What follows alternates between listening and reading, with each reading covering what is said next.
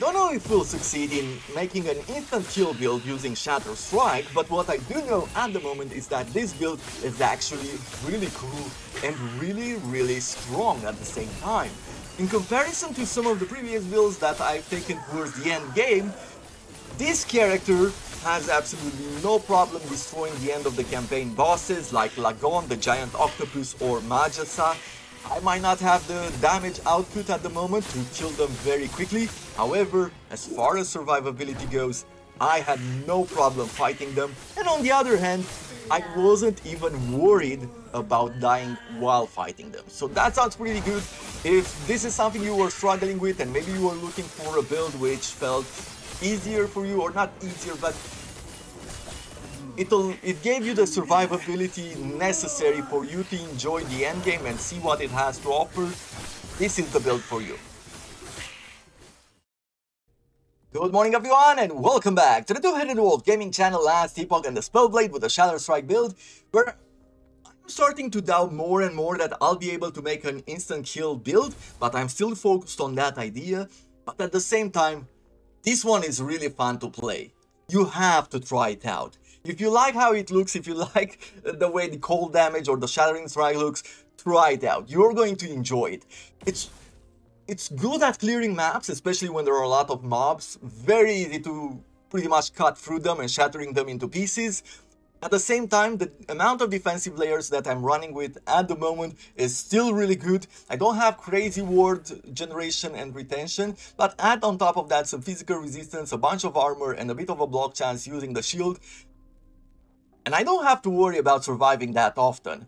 I think as I'm going further and further through the maps, of course, that will have to change. I will have to spec into resistances a bit more, probably get a bit more health or a bit more ward generation. Of course, that is always the case. You always push further and further into the game and you'll have to make changes. But even on fighting bosses, like I just showed you a few moments earlier, I have no problems fighting them. I was not worried for 1 second about dying, and even if the bosses were doing like these super attacks, having Surge as a traversal skill to get out of the way of those attacks has been very useful. I guess a bit of prior knowledge also has helped, but overall I really had very little problems on this particular run. The only downside, at least until this episode, is that I don't have high amounts of damage, and thus defeating a boss does take a while. That is the only downside. However, with everything that I'm going to invest into today, I think that story will change. But I would still like to show off... I would like to show off this build, how it feels at the moment clearing one of these maps. Let's go with this one. I'm pretty much farming at this moment, and I'm going to show you. I'm farming monoliths in order to get the blessings which improve the character. We have to defeat 16 waves of enemies. Perfect. I feel like this is a good challenge.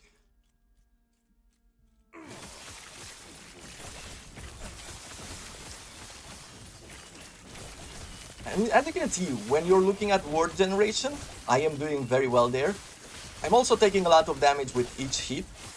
That's where some upgrades today for extra armor and maybe some resistances or things like that will help. But overall, clearing maps, so easy, so fun. I'm gaining experience at a good level. And you have to try it out. Really, try it. You're not going to lose anything out of it. I believe that what you can do is that you can even swap. If you don't like the ice damage, I think you can go with another element. You can go with fire, you can go with something else. By the way, you can sit still like this and just attack nearby enemies. I am used to holding down the left mouse button and have like these small steps forward. Because it feels to me like it's useful against bosses, right? As they start to prepare to do an attack, if you keep doing this while you're also damaging them, you get pretty close to avoiding their attacks. So it's, in a sense, getting me closer to avoiding attacks than before. This was, of course, necessary when I was using the close combat spellcaster, the shaman, because I didn't have traversal skills. On this occasion, maybe I wouldn't need it as much anymore, just because I do have a traversal skill, I do have surge. So I can get out of the way of the attacks, of the bigger attacks, quite often.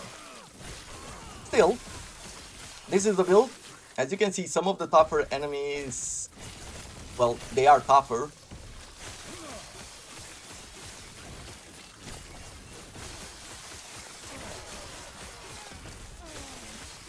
They take a while longer to be defeated.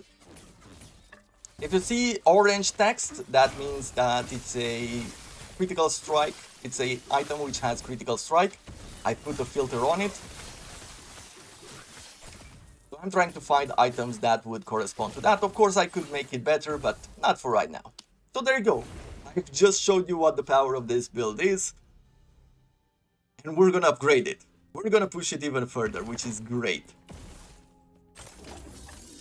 Marauder Serpent, I don't care. Occultist Crystal Sword, okay, this might be good.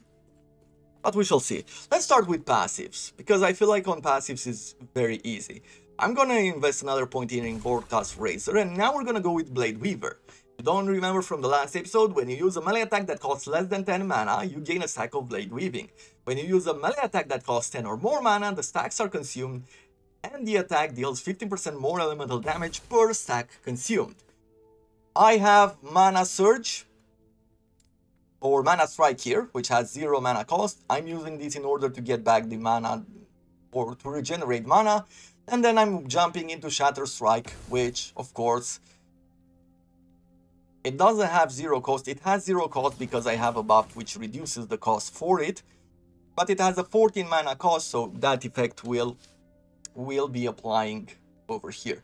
And I'm thinking of investing 1 point in order to get 1 Blade Weaving for the moment for each mana strike. I'm generally doing about 3 to 4 mana strikes, so that would be 60% more damage whenever we're doing the first Shatter Strike. So overall, that sounds pretty good to me. And then we're going to go here, and we're going to invest 10 points into the Knowledge of Destruction, increase critical strike chance by 7% per point, and critical multiplier by 3% per point. I am hoping that this is not just an increase on the base, and it's actually a flat 7%, but I don't know if that is the case. Still, we're at 8% now, right? So let's see, 1 point. We're at 9%. Okay, so it is just a percentage. We will have to use weapons as a base for this. So I'm going to push this 10 levels. We're at 12% right now, but we're going to start focusing the items that we're picking to have critical strike chance, and thus get it as close to 100% as possible, and we'll see how that works. As far as active skills, let's see, for the Elemental Nova, where would we want to go next? I think Ice Nova has a higher chance to freeze enemies. We'll invest 2 more points there. Cryomantic Fragility. Elemental Nova costs less mana, but you take increased cold damage if you have cast Elemental Nova in the past 4 seconds. I don't really care about that. Probably more area of effect and damage could be great. Going for some increased critical chance could also be really good. But I would be adding Fire Nova.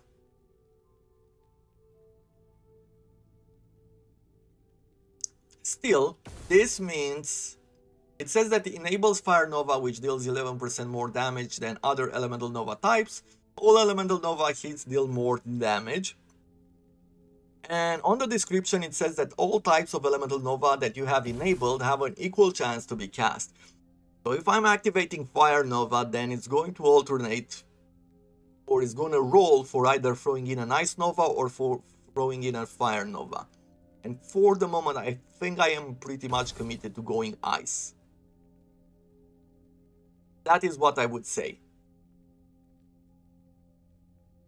And so I'm going to go for extra damage and area of effect. I might be respecting that in the future, but not right now.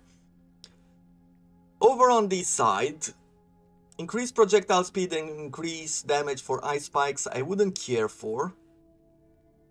I wouldn't care for mana efficiency and word gain either. A bit more on the frostbite might be good. Cold penetration with frostbite. Let's see. You deal increased cold damage and are more likely to freeze enemies if you have used Shatter Strike recently. I do like that. Armor gain against frozen. You are granted armor for 4 seconds after hitting a frozen enemy. That could be good. War gain against frozen enemies. Cold resistance on heat. Extra damage. Shatter Strike recasts after it finishes, but costs more mana and has reduced attack speed. Interesting.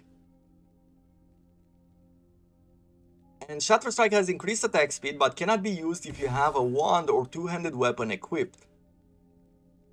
I like all of this. Let's start with this, with the global freeze rate multiplier. And then on the mana strike. Increased damage. Increased area of effect. There's not a whole lot more that I want out of this skill at the moment. Mana strike additionally strikes enemies it hits with mana arc while you are not out of mana. Mana arc consumes 15 mana. I don't want it to consume mana at the moment. A portion of mana gained on hit is converted to word instead, that's 25%. Could gain a bit more mana and then get this word.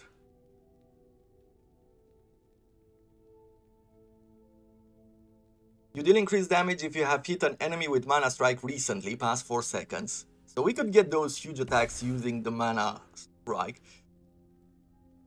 I will get more speed. And then we're gonna go with more area of effect. I think we'll stay with that for the moment. On this side, increased melee elemental damage sounds good. And dealing extra elemental damage per 1% missing mana also sounds really good.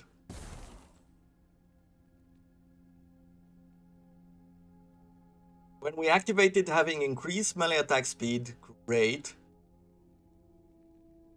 So I have 3 points at the moment.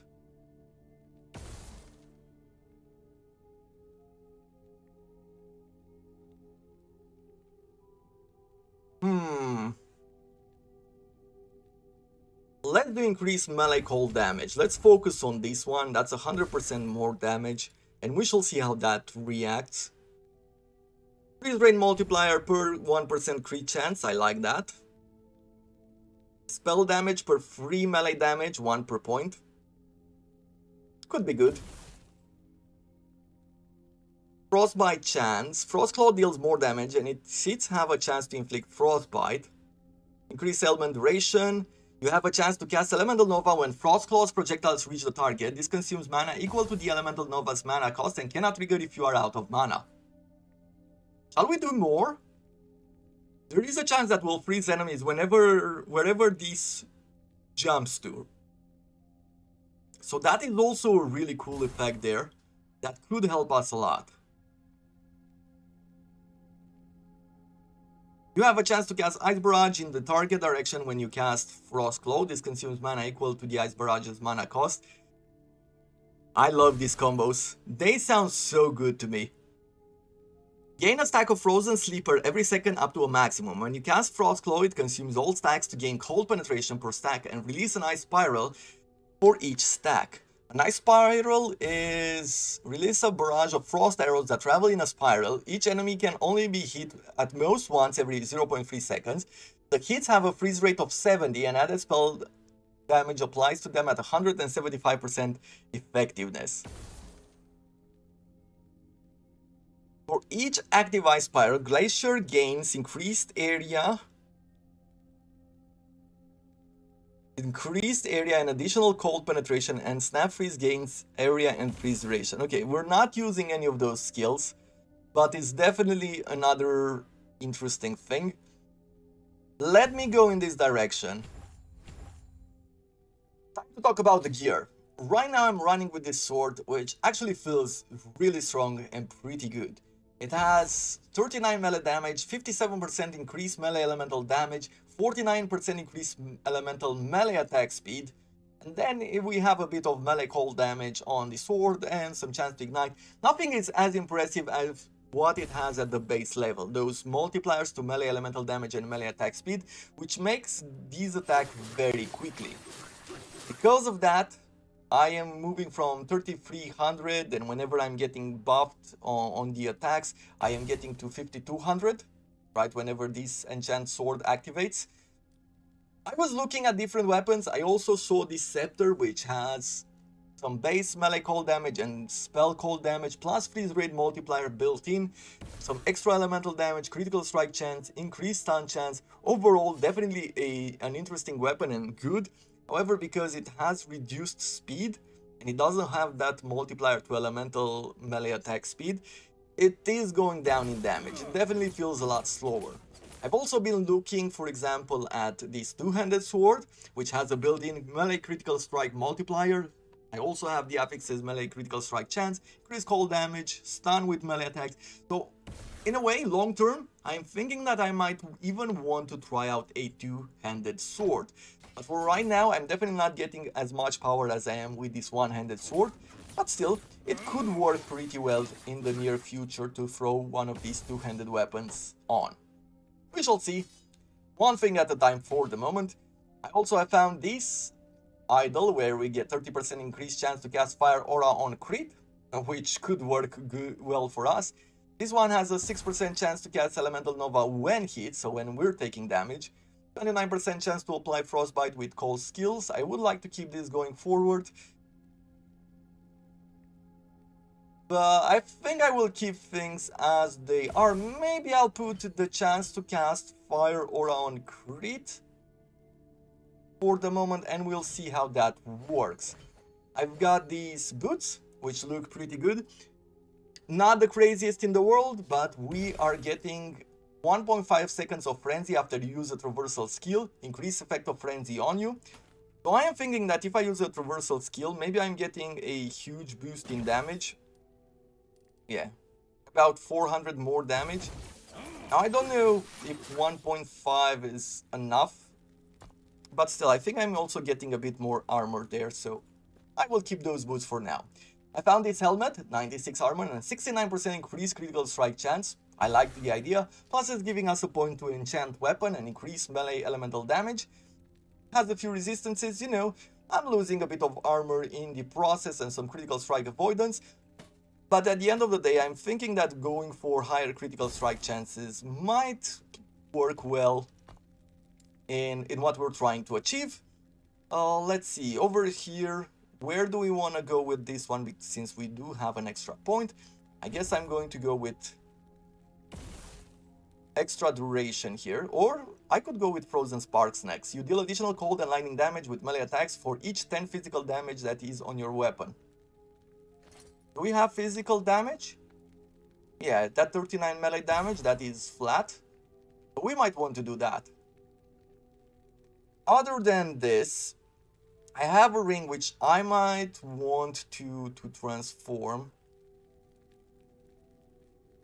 into something, but not at the moment.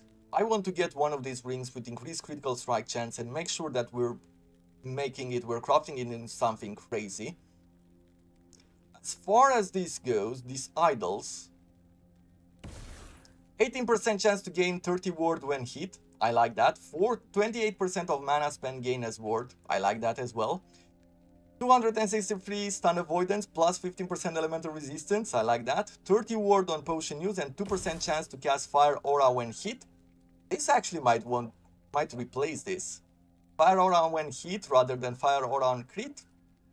It could work well in our favor. Let's see, let's remove some of these. I don't have these crazy combinations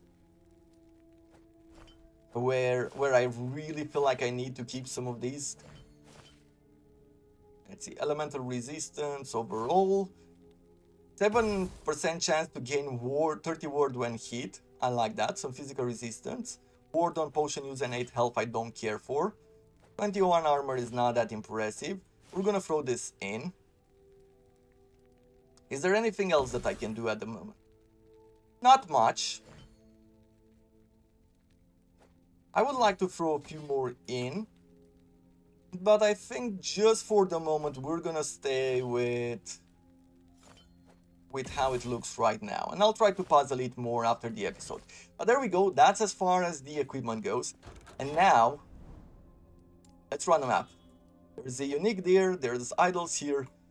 Let's see how this is going to work. I'm excited.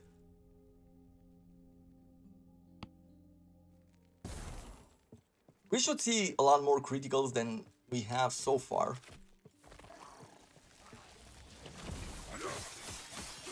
Okay, I do.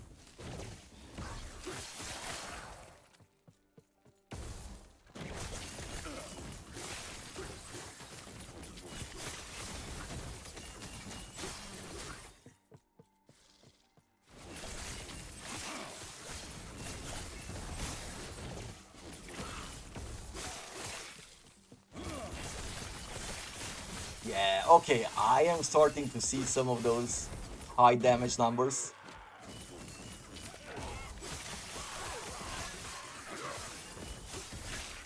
Even bosses or these more rare enemies are starting to go down quickly.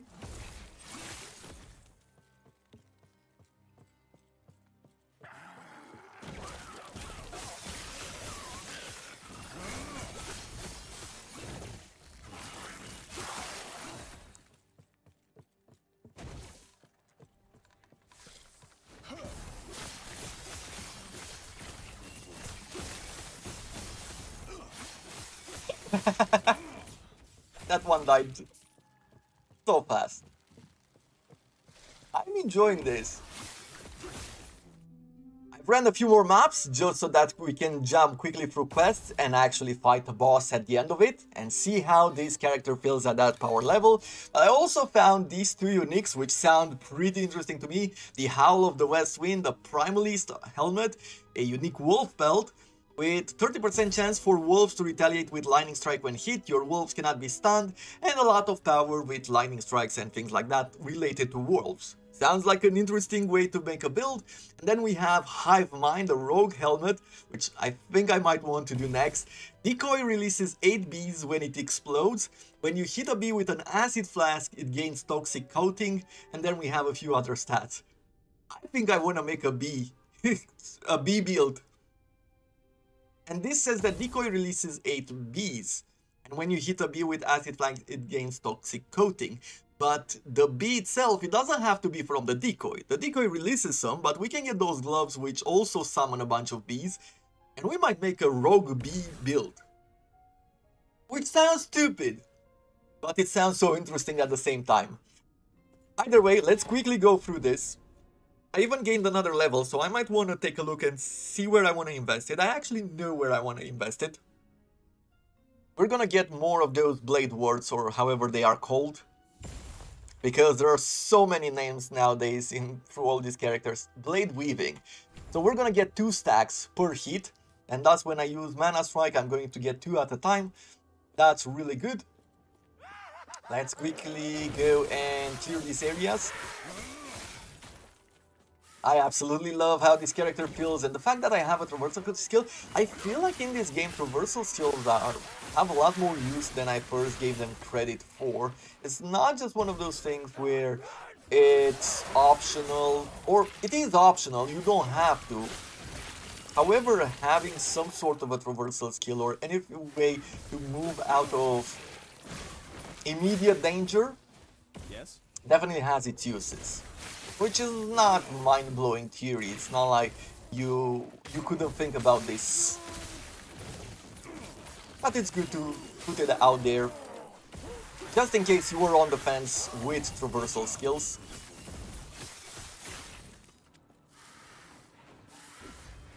Let's do Nova, and I love when those Novas spread around. It's not a 100% chance for it to happen, but when it does happen, it's actually really cool. It looks good.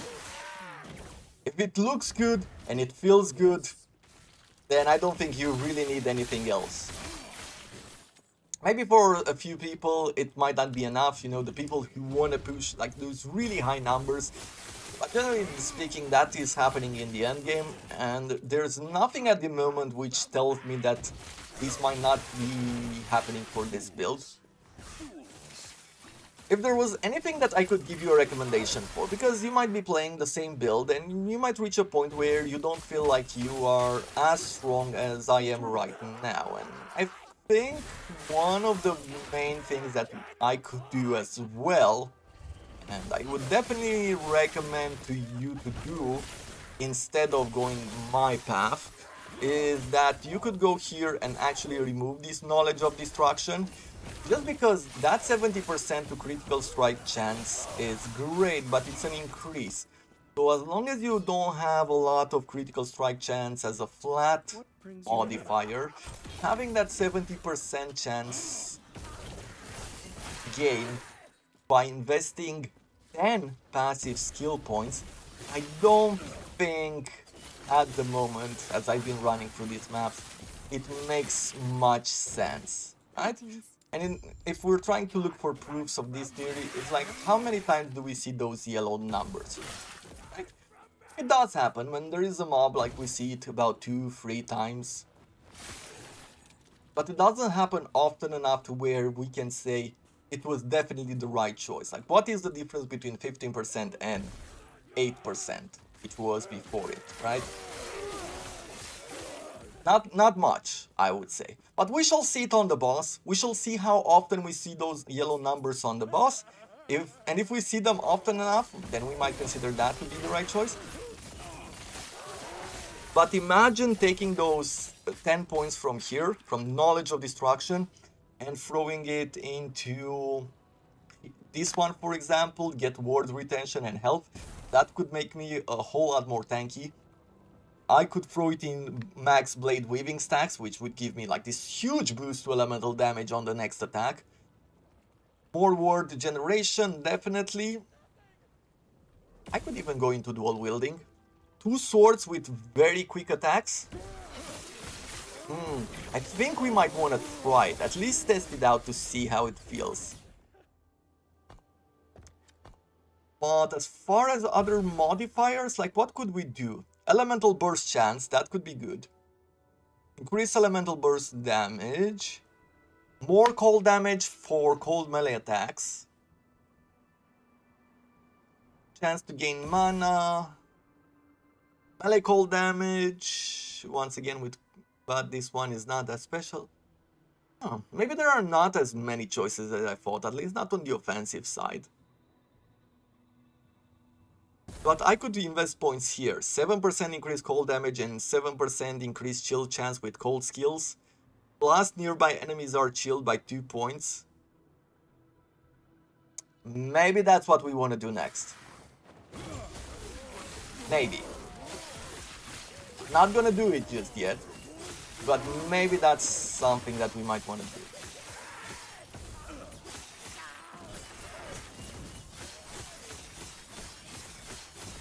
Now look at this, with the war generation that I have, that hit was pretty bad there, but it didn't kill me. If before I would get instantly killed by such an attack, now it's not the case anymore. However, a traversal skill there can help us get out of danger.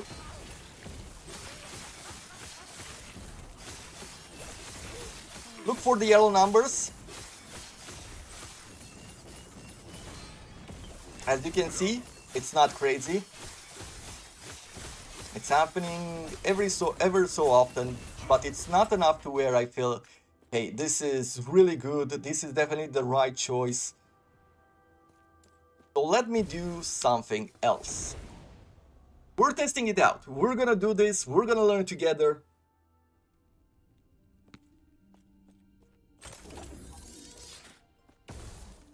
And if I go over here at the end of time, I will respect the critical strikes. We're removing those points.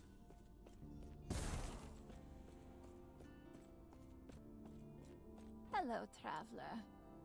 10 points. And we are going with freeze rate multiplier. Let's see. Freeze rate multiplier, increase ice damage. When you hit an enemy with a cold skill, you chill additional nearby enemies. This effect has a 5-second cooldown. 3 points here. Ice and fire there.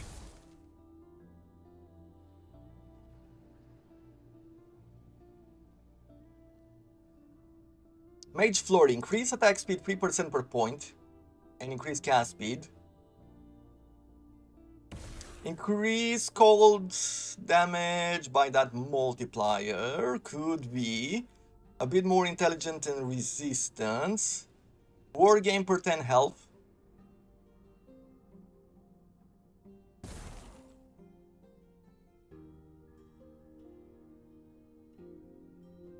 Increase melee attack speed and warn gained. Let's get with that.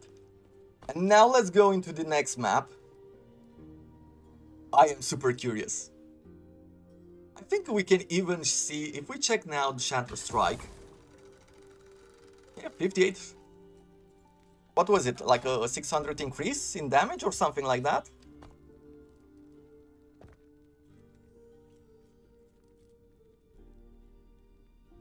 We're going through maps and I think we're fighting Raya?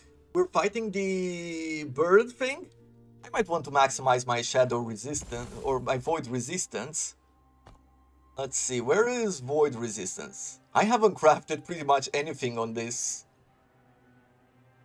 equipment, which is crazy. Void resistance. Can I go further? No, it's already at tier 5. That has been maxed out. Okay, I guess we're going with the void resistance that we have at the moment. I'm not gonna spend any more time here. We don't have a lot of time during these episodes. I really want to get to that boss battle and show it off. Okay, now I'm starting to feel some of that extra power, right? So the criticals weren't great. Just because I don't have another flat critical strike chance. Not yet. We might have it in the future.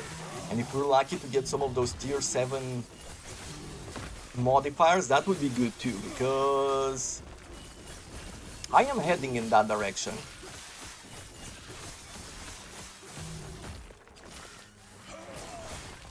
How did I get to the faction? Faction. Here. Yeah, we're getting towards tier 7 FXs are twice as common. So I'm hoping that once we have that going on, we are going to see a lot of items which have those tier 7s. They're probably in the empowered monoliths.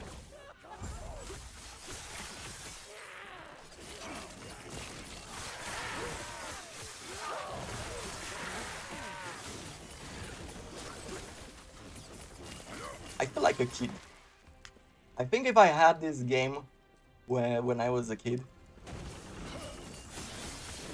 it would have been so mind-blowing. Diablo 2 was a great game. I still remember it to this day, playing it for the very first time at a friend's house, playing with the druid, and just summoning those wolves and ravens or crows. I don't know exactly what they are called in Diablo. Turning into a werewolf, taking down the undead. Before that, there were many games which I played on MS-DOS. That's how far things have gotten since the first time I've played it. Computers weren't that widespread in Romania at the time. They were quite expensive as well. I've gotten my first computer at home in the 4th grade. That's when my parents could afford one. And that was such a great... I still remember being at school even. I was still at school and seeing my brother and my father just going by the fence, and I went to say hello and they said that they bought a computer, and I was so excited to finally have one. Until then I used to go to internet cafes and you would pay money to play games, even in MS-DOS. That was good enough. Yeah, those were the times. There were plenty of bad games back then as well, but there were so many good games also. I think just because of the amount of effort it took and the amount of money that people had to invest in order to put those games out there and, you know, make physical copies and send them overseas and things like that. I believe people paid a lot more attention. They were simpler in many ways, but they were also they really tried to put some of the best ideas out there or try to make it work in the best way possible. And some people made some genius moves with it, with Diablo 2, for example. Okay, final part here. I know this has been a longer episode, but I just wanted to show off how this character feels. I recommend you try it out. If you have any questions about the build, about gear that I'm running with or things like that, let me know. But I feel like this game is fairly obvious in many ways. It's not as difficult to understand what I'm doing or how I'm doing it, at least not with the episodes that I've already put out. Let's see. Having a traversal skill in this battle does seem like it feels like cheating almost. And having ward generation also means that I don't have to be too worried about my health.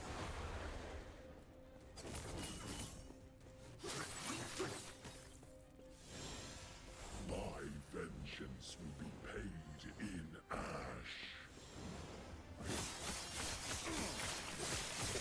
But the damage on the boss is definitely not high. It doesn't have that huge constant damage that we had, for example, with the Cold Combat Spellcaster. And I'm sure that there are some, if we were to go with fire, for example, because one of the things which stops enemies in their tracks is the stun. As you can see it above their head, their circle. Freeze is a big part of it as well, but you can put stun on everything without investing in cold damage or anything like that. So with a bit of stun investment to stop bosses in their tracks, if you go with fire damage, which even on the Nova said that it does 11% more damage than all the other elements, if you're going on that route, and look at that, even something which would normally be an instant kill, it didn't instant kill us at this level, at level 65, with the gear that I'm running right now. So yeah, I think that if you go with fire damage, you probably can get much higher numbers than with cold. But this one feels really good to me. I just like the way it looked, and I felt like it was a good defensive layer for fighting enemies on the map. I felt like the wizard would be super squishy, but that is far from the truth. That's why I'm thinking that maybe the mechanic of the ward will be slightly reworked, slightly balanced out, because it does feel slightly too overpowered. In comparison to just running armor, This despair, oblivion burns within. it's definitely a very, very different story. Okay, where is the boss? This world ends. That was a bad hit, but we're gonna get out of it. My shadow will cover this world once more. I'm hoping that the developers will pay a lot of attention to this game, because it does need it. The release is good, there's lots to do here, but it does need more love, and I'm hoping that they're putting a lot of effort in their first season. They said that they're getting together in the first season. They want to bring a lot of pinnacle bosses, or at least bring some pinnacle bosses, bring a challenge, and I would like them to bring a lot of improvements, because if there's something that I've learned recently, of course, with the release of Diablo 4, is that people are open to letting developers expand on a game that they've just released, especially for an indie developer, right, for a small studio. However, they will not have the same amount of goodwill for long. Diablo 4 might be a good studio, a big studio, and maybe people have more expectations from them. But if we think about Season 1, people enjoyed the basic experience and they just waited for the season. Season 1 was really bad. Season 2 was good, but it didn't offer a lot more than just the season being good. And then season 3 was absolutely awful. And now they're making the next season where it looks like they're improving a bunch of things and it's looking pretty good in the PTR, hoping for the best for them and for us. However, people's goodwill and the feelings of people, generally speaking, they're not going to last. Even if there will always be people playing it, and even if I return to games which aren't great, the amount of hours I'm investing in a game definitely depends on how good it is, how good the feeling is overall, and how much the community likes it. Because if the community really likes a game like Path of Exile, whenever I have no idea what I should be doing in Path of Exile, I can always look at someone else's build and say, hey, I actually want to play that. So that's how I started playing Path of Exile all over again, even though I had no idea what to do beforehand. And in this situation, I feel like Last Epoch has the chance to turn into the same sort of thing, but the developers will really have to flesh it out. And there we go. This time, fighting this boss, not a problem. What should I be getting? Void Resistance, Shred Void Resistance, 1.7 of spell damage, leech test health. I don't really need any of these. I guess we're gonna go with some Void Resistance just so we have it capped out and I don't have to worry about anything else. Okay, well, that's about it for this episode. Just so you know, what I'm gonna do going forward is that I'm going to start farming this right side. And I'm thinking of farming this area again, just so we can change this modifier. And I'm going to show you on the panel here what I'm looking for. So each one of these areas, each one of these monoliths will unlock one of these modifiers. You have a chance to pick between 3 of them, depending on the area that you are farming. In the Black Sun, like on the first row, the first 2 I don't really care about. The last row with the Black Sun, I believe that from that one, I either want critical strike chance. Maybe that's where I want to begin with, if I really want to scale up that critical strike chance. Or maybe I am going to go with something like some extra health. Maybe some ward on kill. That also sounds pretty good. In the second row, over there on the second column, we have Ending the Storm. That's where I would like definitely to get some cold damage. Sounds like a really good idea. Or freeze rate multiplier. I would really like that as well. Chance to gain ward on hit. I think since I have good defenses, I would really want to get a lot of extra damage. So either cold damage or a chance to freeze enemies for that instant kill is the way to go. Then in the second row, the last column, in the Reign of Dragons, I am thinking that the only thing which might apply is either order resistances or critical strike avoidance. Critical strike avoidance sounds better to me, but we shall see.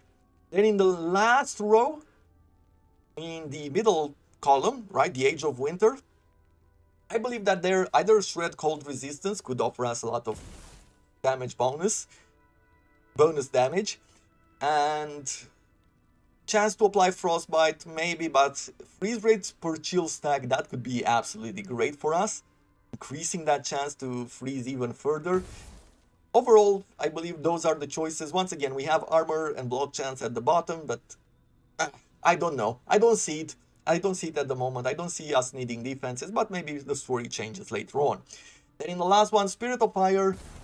This one is a bit more difficult. I'm thinking chance to apply Frailty could be great. Frailty reduces the damage that the enemy does, so that could work well with us. And then flat armor, that is the other thing which I'm pretty much looking for. But that is going to have to be it. This was a pretty long episode. I hope you have enjoyed it. I hope you have learned something from it, and that at least it gave you an idea of trying this build out. If you did, if you like what's happening, if you like the build, do consider leaving a like. I would appreciate it a lot. You know how it helps me grow on YouTube like any other channel. And with this in mind, until tomorrow, I wish you all to have a wonderful day.